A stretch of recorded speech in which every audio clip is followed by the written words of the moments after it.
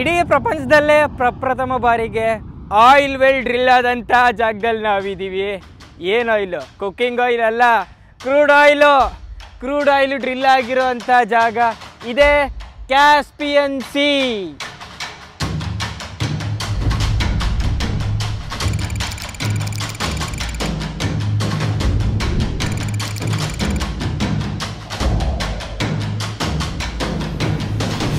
ದೇವರು ನಮಸ್ಕಾರ. ಎಲ್ಲ ಹೆಂಗಿದ್ದೀರಾ? ನಾನಂತೂ ಸಖತ್ತಾಗಿದ್ದೀನಿ, ನೀವು ಎಲ್ಲರೂ ಚೆನ್ನಾಗಿದ್ದೀರಾ ಅಂತ ಅಂದ್ಕೊಂಡಿದ್ದೀನಿ. ಈ ಅಜರ್ಬೈಜಾನಲ್ಲಿ ಕ್ರೂಡ್ ಆಯಿಲು ಮತ್ತು ನ್ಯಾಚುರಲ್ ಗ್ಯಾಸು ಸಿಕ್ಕಾಪಟ್ಟೆ ಜಾಸ್ತಿ ಇದೆ. ಇದರಿಂದಾಗಿ ಮುಂಚೆ ಇದ್ದಂಥ ಜನಗಳು, ಈಗಿರೋ ಜನಗಳೆಲ್ಲ ಮುಂಚೆ ಇದ್ದಂಥ ಜನಗಳು ಸೂರ್ಯನ ಮತ್ತು ಅಗ್ನಿನ ಆರಾಧನೆ ಮಾಡ್ತಾಯಿದ್ರು, ಪೂಜೆ ಮಾಡ್ತಾಯಿದ್ರು. ಅದಕ್ಕೆ ಈ ಅಜರ್ಬೈಜಾನ್ನ ಲ್ಯಾಂಡ್ ಆಫ್ ಫೈರ್ ಅಂತಲೂ ಕೂಗ್ತಾರೆ. ಸ್ವಾಗತ ಅಜರ್ಬೈಜಾನ್ಗೆ.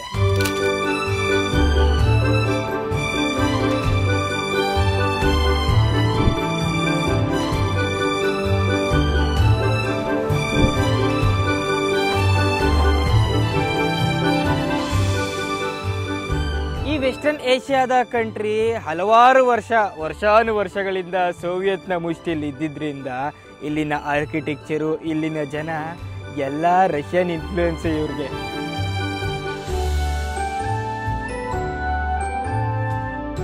ಈ ಹಳೆ ಸೋವಿಯತ್ನ ದೇಶಗಳು ಯಾವ್ಯಾವ ಇದಾವೋ ಇವೆಲ್ಲ ದೇಶಗಳು ಸಿಕ್ಕಾಪಟ್ಟೆ ಡೆವಲಪ್ಮೆಂಟ್ನ ಯಾಕೆ ಹೇಳ್ತೀರಾ? 50 ವರ್ಷದ ಹಿಂದೆನೇ ಇಲ್ಲಿ ಅಂಡರ್ಗ್ರೌಂಡ್ ಮೆಟ್ರೋ ಬಂದ್ಬಿಟ್ಟಿತ್ತು. ಆ ಮೆಟ್ರೋ ಇನ್ನೂ ಬಳಸ್ತಾವ್ರೆ. ಮೆಟ್ರೋ ಇದ್ರು ಇಲ್ಲಿನ ಟೂರಿಸ್ಟ್ಗಳು ಈ ಥರ ಫ್ಯಾನ್ಸಿ ಕಾರಲ್ಲಿ ಓಡಾಡೋ ಅಂಥ ಅಭ್ಯಾಸ. ಚಿಕ್ಕ ವಯಸ್ಸಿಂದ ಈ ಥರ ಕಾರಲ್ಲಿ ಹೋಗ್ಬೇಕು ಅಂತ ಸಿಕ್ಕಾಪಟ್ಟೆ ಆಸೆ ಇತ್ತು, ಆದರೆ ಆ ಆಸೆ ಈಗ ನೆರವೇರ್ತಾ ಇದೆ. ಹಲೋ, ಓಹೋ ಗುರು, ಬೆಂಟ್ಲಿ ಕಾರ್ ಅಂತೆ ಇದು. ಬೆಂಟ್ಲಿ ಕಾರು, ಮೆಂಟ್ಲು ಕಾರು, ಯಾವ ಕಾರ್ ಅಂದರೆ ಕಾರು 4 ಚಕ್ರದ ಕಾರ್ ಅಷ್ಟೇ. ಯಾವತ್ತೂ ಮುಟ್ಟೇ ಇರಲಿಲ್ಲ ಇಂಥ ಕಾರ್ನ. ಒಳಗಡೆ ಹೋಗೋಣ. ಸೀಟಿಂಗ್ ಅರೇಂಜ್ಮೆಂಟ್ಸ್ ಅಂತೂ ಸಖತ್ತಾಗಿದೆ. ವಾ, ಇದಂತೂ ಸಿಕ್ಕಾಪಟ್ಟೆ ಯೂನಿಕ್ ಆಗಿದೆ. ಓಮಿನಿ ಥರನೇ ಇದೆ. ಓಮಿನಿಲ್ಲಿ ಹೋದಂಗೆ 6 ಜನ ಹೋಗ್ಬೋದಂತೆ ಇದರಲ್ಲೂ. ಸಖತ್ತಾಗಿದೆ. Let's go.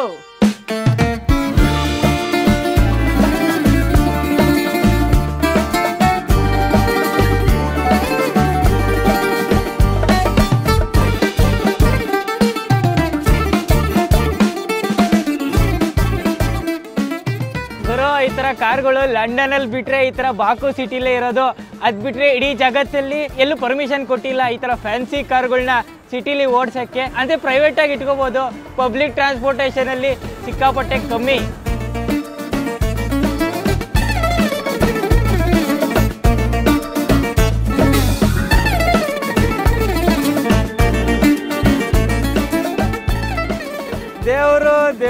ದೇವರು ಸಿಟಿಯಿಂದ ಹಂಗೆ ಬಂದು ಎಲ್ಲಿ ಬಂದಿದ್ದೀವಿ ಅಂತಂದರೆ ಈಗ ನನಗೆ ಆಶ್ಚರ್ಯ ಆಗ್ತಾ ಇದೆ. ಯಾಕಂದರೆ ಅವಾಗ ಹೇಳಿದ್ನಲ್ಲ, ಬಾವಿ, ಪ್ರಪ್ರಥಮ ಬಾವಿ ಇದೇ ದೇಶದಲ್ಲಿ ಕೊರೆದಿದ್ದು. ಆ ಪೆಟ್ರೋಲ್ನ ಬಾವಿ ಹೆಂಗೆ ಕಾಣಿಸುತ್ತೆ ನೋಡ್ರಿ. ಫೋಟೋ ವಿಡಿಯೋ ತೆಗಿಬಾರ್ದು ಅಂತ ಹಾಕವ್ರೆ. ಮತ್ತು ಇಲ್ಲೇನು ಅಷ್ಟು ದೂರ ಗೆಣ್ಸ್ಗೆ ತಕ್ಕ ಬಂದಿದ್ದೀನಿ. ಇಲ್ಲಿ ನೋಡ್ಕೊಳ್ರಿ ಬೇಗ.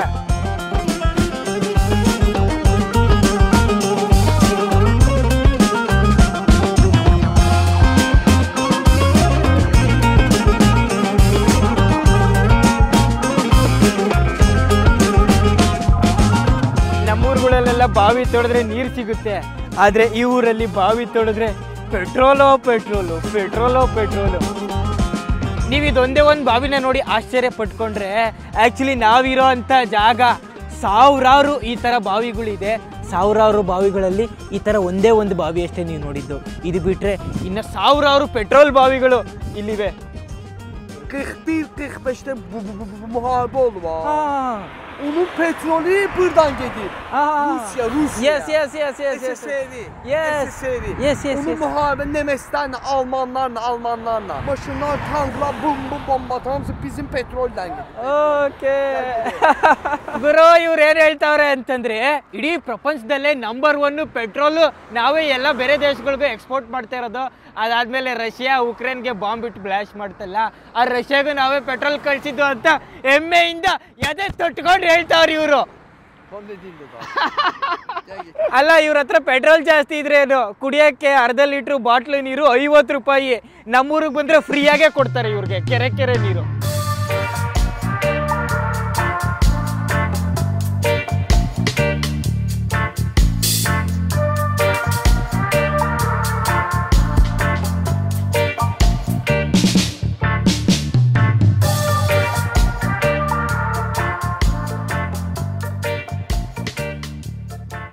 ದೇವರು ವೆಲ್ಕಮ್ ಟು ಯಾನಾರ್ ಡಾಗು. ಅಜರ್ಬೈಜಾನಲ್ಲಿ ಯಾನಾರ್ ಅಂತಂದರೆ ಬೆಂಕಿ, ಡಾಗ್ ಅಂದರೆ ಮೌಂಟೇನ್, ಬೆಂಕಿಯ ಬೆಟ್ಟಕ್ಕೆ ಬಂದಿದ್ದೀವಿ ನಾವೀಗ. 4000 ವರ್ಷಗಳಿಂದ ಜೊರಸ್ಟ್ರಿಯನ್ರು ಆರಾಧಿಸ್ತಕ್ಕಂಥ ಬೆಟ್ಟ ಇದು. ಈ ಬೆಟ್ಟದಲ್ಲಿ ಶತಶತಮಾನಗಳಿಂದ ಬೆಂಕಿ ಉರಿತಾ ಇದೆ, ಉರಿತಾನೇ ಇದೆ. ಉರಿತಾ ಇರೋ ಬೆಂಕಿನ ದರ್ಶನ ಮಾಡ್ಕೊಳ್ಳಿ.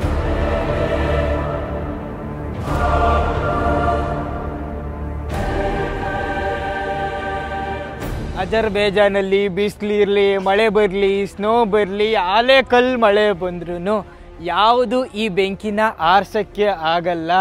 ಆರ್ಸೋಕ್ಕಾಗದೇ ಇರೋ ಅಂಥ ಬೆಂಕಿ ಉರಿತಾ ಇದೆ. ಇನ್ ಕೇಸ್ ಮಳೆ ಬಂತು ಅಂತಂದರೆ ಸುಮ್ಮನೆ ಆ ಟೈಮ್ಗಷ್ಟೇ ಬೆಂಕಿ ನಿಂತಿರುತ್ತೆ. ಮಳೆ ನಿಂತಿದ ತಕ್ಷಣ ಅಗೈನ್ ಬೆಂಕಿ ಸ್ಟಾರ್ಟ್.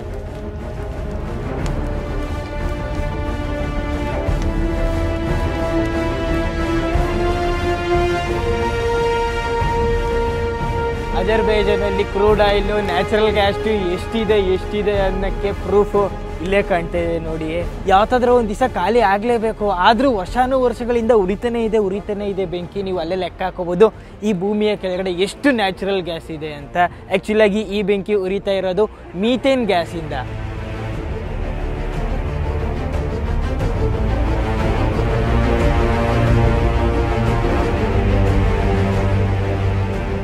ಈ ಮೀಥೇನ್ ಗ್ಯಾಸ್ನ ವಿಶೇಷತೆ ಏನು ಅಂತಂದರೆ, ಯಾವುದೇ ಬೆಂಕಿ ಉರಿದ್ರೂ ಸಹ ಅದರಲ್ಲಿ ಏನಾದರೂ ಒಂದು ಅನ್ಬರ್ನ್ಟ್ ಪಾರ್ಟಿಕಲ್ಸು ಬಿಟ್ಬಿಡುತ್ತೆ. ಆದರೆ ಈ ಮೀಥೇನ್ ಗ್ಯಾಸಲ್ಲಿ ಆ ಥರ ಏನೂ ಇರಲ್ಲ. ಬರೀ ಬೆಂಕಿ ಮಾತ್ರ ನೀಟಾಗಿ ಕ್ಲೀನಾಗಿ ಉರಿತಾನೇ ಇರುತ್ತೆ. ಹಾಗೆ ಉರಿತಾ ಇರೋ ಬೆಂಕಿಗೆ ಕಾಸುಗಳು ಹಾಕ್ತಾ ಇದ್ದಾರೆ. ಇಲ್ಲಿ ಕಾಸುಗಳು ಹಾಕೋಕ್ಕೆ ಬೇರೆ ಏನೋ ಕಾರಣ ಇರ್ಬೋದು, ಗೊತ್ತಿಲ್ಲ. ಆದರೆ ಇಲ್ಲಿ ಬರುವಂಥ ಟೂರಿಸ್ಟ್ಗಳು ಸಿಕ್ಕಾಪಟ್ಟೆ ಆಶ್ಚರ್ಯದಿಂದ ನೋಡ್ತಾವ್ರೆ. 13ನೇ ಶತಮಾನದಲ್ಲಿ ಒಬ್ಬ ಟ್ರಾವೆಲರು ಇಲ್ಲಿ ಬಂದಾಗ ಈ ಬೆಂಕಿಯ ಬೆಟ್ಟವನ್ನು ನೋಡಿದಾಗ ಅವನ ಬುಕ್ಕಲ್ಲಿ ಇದನ್ನು ಬರೆದಿಟ್ಟಿದ್ದ. ಅವಾಗಿಂದ ನಮಗೆ ಈ ದಾಖಲೆಗಳು ಸಿಕ್ಕಿದೆ, ಇದು ಯಾವಾಗಿಂದ ಇಲ್ಲಿದೆ ಅಂತ. ಆದರೆ ಅದಕ್ಕಿಂತ ಮುಂಚೆಯಿಂದನೂ ಈ ಬೆಂಕಿ ಹೀಗೆ ಉರಿತಾ ಇದೆ.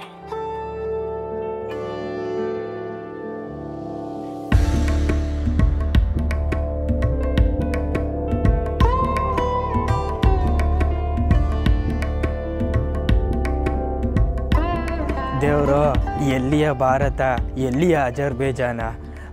1000 ಕಿಲೋಮೀಟ್ರ್ ದೂರ ಈ ಅಜರ್ಬೈಜಾನ್ ಇದ್ದರೂ ಇಲ್ಲಿ ನಾವು ಶತಮಾನಗಳ ಹಿಂದೆ ಕಟ್ಟಿರುವಂಥ ಹಿಂದೂ ದೇವಾಲಯವನ್ನು ನೋಡ್ಬೋದು.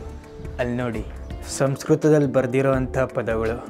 ಗ್ರೇಟ್ ಸಿಲ್ಕ್ ರೋಡು ಆ ಕಡೆ ಚೈನಾದಿಂದ ಈ ಕಡೆ ಯುರೋಪ್ ಮತ್ತು ಇಂಡಿಯಾನ ಕನೆಕ್ಟ್ ಮಾಡೋ ಅಂಥ ಅತಿ ಉದ್ದವಾದಂತಹ ರಸ್ತೆ. ಈ ರಸ್ತೆಯಲ್ಲಿ 100 ವರ್ಷಗಳ ಹಿಂದೆ ಭಾರತದಿಂದ ಬಂದಂತಹ ಬಿಸ್ನೆಸ್ ಮೆನ್ಗಳು ನಿರ್ಮಿಸಿರುವಂಥ ಹಿಂದೂ ದೇವಾಲಯ. ದೇವನಗರಿ ಸ್ಕ್ರಿಪ್ಟು, ಅಲ್ಲಿ ಉರಿತಾ ಇರೋವಂಥ ಬೆಂಕಿ. 1000 ವರ್ಷಗಳಿಂದ ಉರಿತಾ ಇರೋವಂಥ ಬೆಂಕಿ. ಈ ಬೆಂಕಿ ಇಲ್ಲಿ ಯಾಕೆ ಉರಿತಾ ಇದೆ ಅಂತ ನಾವು ಸೈಂಟಿಫಿಕ್ ರೀಸನ್ ಕೊಡ್ಬೋದು. ಆದರೆ ಇಲ್ಲಿ ನಾವು ಏನು ನೋಡ್ಬೋದು ಅಂತಂದರೆ, ಒಬ್ಬ ಮನುಷ್ಯ ಶಾಂತಿಯುತವಾಗಿ ಜೀವನ ಮಾಡಬೇಕಾದ್ರೆ ನೀರು, ಬೆಂಕಿ, ಗಾಳಿ ಎಲ್ಲ ಬೇಕಾಗುತ್ತೆ. ಆ ಎಲ್ಲ ಉಚಿತವಾಗಿ ಸಿಗ್ತಾ ಇದೆ ಅಂತ ನಾವಿಲ್ಲಿ ತಿಳ್ಕೊಬೋದು.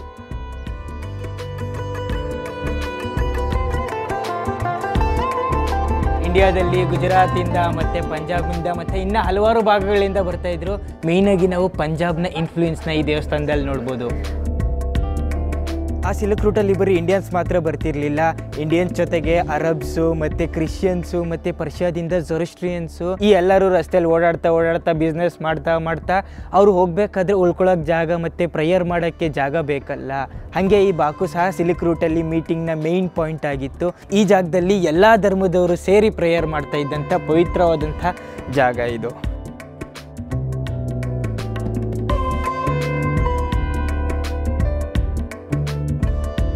ಅಲ್ಲಿ ನೋಡಿ, ಸಂಸ್ಕೃತ ಮತ್ತು ಅರೇಬಿಯನ್ ಭಾಷೆ ಎಲ್ಲ ಧರ್ಮದವರು ಬರ್ತಾಯಿದ್ರು ಈ ಜಾಗಕ್ಕೆ.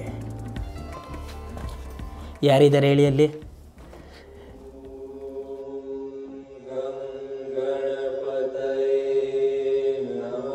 ಆಶ್ಚರ್ಯ ಆಗ್ತಿರ್ಬೇಕಲ್ಲ, ಬರೀ ಗಣೇಶ ಮಾತ್ರ ಅಲ್ಲ, ಶಿವನೂ ಸಹ ಇದ್ದಾರೆ ಇಲ್ಲಿ. ನಟರಾಜನ ವಿಗ್ರಹ ಇಟ್ಟಿದ್ದಾರೆ ಅಲ್ಲಿ. ಶಿವ ನೃತ್ಯ ಮಾಡಬೇಕಾದ್ರೆ ನಟರಾಜ ಆಗ್ತಾರೆ.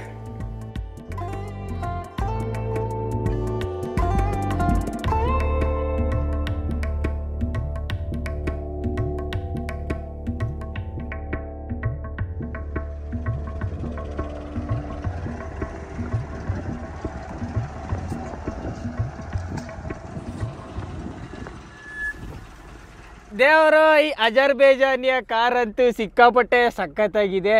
ಅಜರ್ಬೈಜಾನ್ನ ಕಾರಲ್ಲಿ ಅಜರ್ಬೈಜಾನ್ನ ಸುತ್ತೋದೇ ಮಜಾ.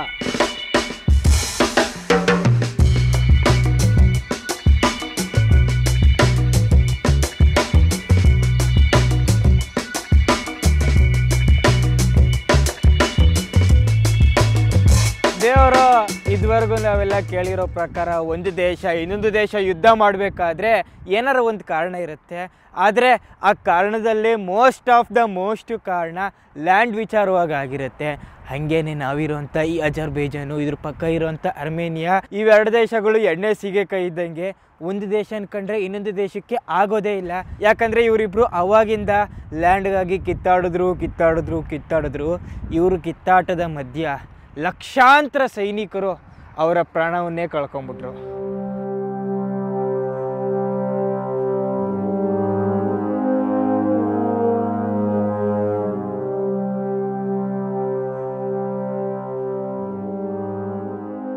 ಇದೆಲ್ಲ ನೀವು ನೋಡ್ಬಿಟ್ಟು ಕೇಳ್ಬೋದು, ಈ ಅಜರ್ಬೈಜಾನ್ ಮತ್ತು ಅರ್ಮೇನಿಯಾ ಯಾಕೆ ಕಿತ್ತಾಡ್ತು ಅಂತ.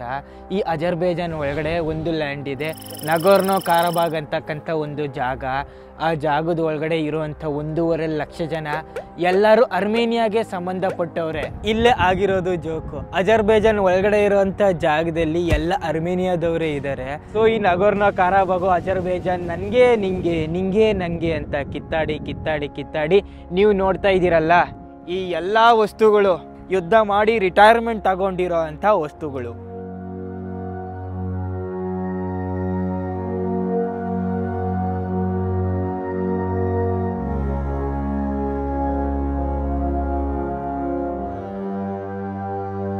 ನೀವಿಲ್ಲಿ ನೋಡ್ತಾ ಇರೋವಂಥ ಪ್ರತಿಯೊಂದು ವಸ್ತುಗಳು ಎಲ್ಲ ರಷ್ಯಾದ ಮ್ಯಾನುಫ್ಯಾಕ್ಚರಿಂಗ್ ವಸ್ತುಗಳೇ, ರಷ್ಯಾದಲ್ಲೇ ಮ್ಯಾನುಫ್ಯಾಕ್ಚರ್ ಆಗಿರೋದು.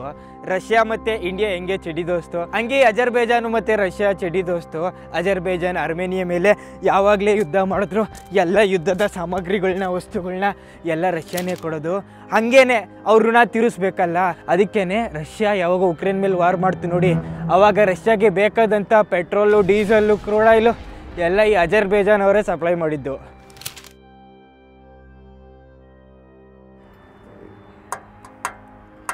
ಈ ಅಜರ್ಬೈಜಾನ್ ಮತ್ತು ಅರ್ಮೇನಿಯಾದ ದುಶ್ಮನಿ 1988ರಿಂದ ಇಲ್ಲಿವರೆಗೂ, ಈ ದಿನದವರೆಗೂ ಬಗೆನೇ ಹರಿದಿಲ್ಲ. ಮುಂದೆ ಬಗೆ ಹರಿಯುತ್ತೋ ಇಲ್ವೋ ಗೊತ್ತಿಲ್ಲ.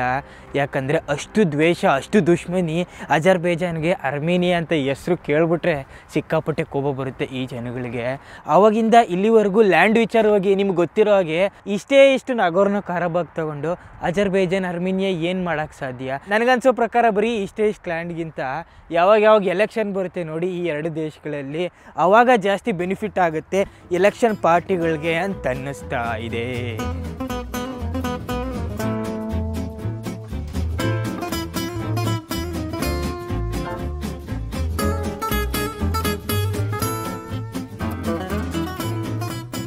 ದೇವರು ನೋಡ್ತಿದ್ದಂಗೆ ಬಾಕುಲಿ ರಾತ್ರಿ ಆಗೇ ಹೋಯ್ತು. ಬಾಕು ಸಿಟಿ ಬೆಳಗ್ಗೆ ಎಷ್ಟು ಚೆನ್ನಾಗಿ ಕಾಣಿಸುತ್ತೋ ರಾತ್ರಿ ಅದಕ್ಕಿಂತ ಒಂದು ಸ್ವಲ್ಪ ಜಾಸ್ತಿನೇ ಚೆನ್ನಾಗಿ ಕಾಣಿಸುತ್ತೆ. ಇದಕ್ಕೆ ಸಾಕ್ಷಿ ಅನ್ನೋ ಥರ ಕರ್ನಾಟಕದಿಂದ ಫಾದರು ದುಬೈಲಿ ಕೆಲಸ ಮಾಡ್ತವ್ರೆ. ದುಬೈನ ಚರ್ಚಲ್ಲಿ ಫಾದರ್ ಇವರು ಕನ್ನಡದಲ್ಲೇ ಪ್ರಾರ್ಥನೆ ಮಾಡ್ತಾರೆ. ಅದೇ ಇವರ ವಿಶೇಷತೆ. Sir, welcome to Azerbaijan ಬಾಕು. ಹೆಂಗನ್ನಿಸ್ತಾ ಇದೆ ನಿಮಗೆ ಬಾಕು? ಬಂದು 2 ದಿನ ಆಯಿತು. ಭಾಳ ಸುಂದರವಾದಂಥ ಸ್ಥಳ, ಸುಂದರವಾದಂಥ ವಾತಾವರಣ. ಯಾಕಂದರೆ ನನಗೆ ಸ್ವಲ್ಪ ಚಳಿ ಸ್ವಲ್ಪ ಇಷ್ಟ, ಅದಕ್ಕಾಗಿ ಐ ಆಮ್ ಎಂಜಾಯಿಂಗ್. ಈ ರಷ್ಯಾ, ಈ ಅಜರ್ಬೈಜಾನು, ಇದ್ರ ಸುತ್ತಮುತ್ತ ಇರೋಂಥ ದೇಶಗಳು ಎಲ್ಲ ಈ ಥರ ಚಳಿ ವೆದರು, ಬಿಸಿಲು ನೋಡೋದೇ ಇಲ್ಲ. ಈ ಜನಗಳಿಗೆ ಏನಾದರೂ ಬಿಸಿಲು ಬಂದ್ಬಿಡ್ತು ಅಂದರೆ ಸಂಡೇ ಬಂದಂಗೆ ಫೀಲ್ ಆಗ್ತಾರೆ. ಆದರೆ ಸಮ್ಮರಲ್ಲೂ ಬಿಸಿಲು ಬರಲ್ಲ. ಇದು ಆ್ಯಕ್ಚುಲಿ ಸಮ್ಮರ್, ಇಲ್ಲಿ ಬಿಸಿಲು ಜಾಸ್ತಿ ಇರಬೇಕಾಯಿತು, ಬಿಸಿಲೇ ಇಲ್ಲ, ಇಲ್ಲಿ ಫುಲ್ ಬಿಸಿಲು ಕಮ್ಮಿ.